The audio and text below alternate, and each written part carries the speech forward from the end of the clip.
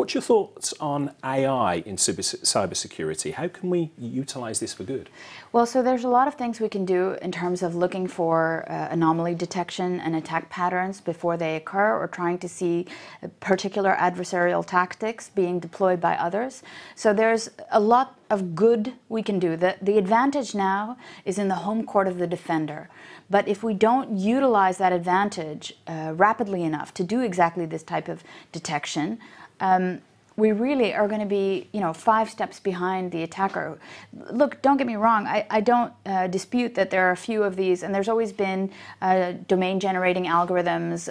There's always been the potential. We saw it actually even a year ago of people trying to use this type of technology to not only do voice but also video.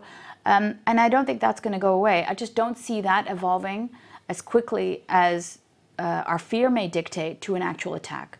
So I think now that's still in the fear, uncertainty, doubt arena, and has not materialized to something credible beyond the fact that, look, that guy may have also fallen for a very well done phishing attack. Yeah. So the best thing would have been to have checked with his actual MD. Yes, yes. So some incredible technology out there for good and bad, though, isn't there? Yeah. So, yeah. Cool.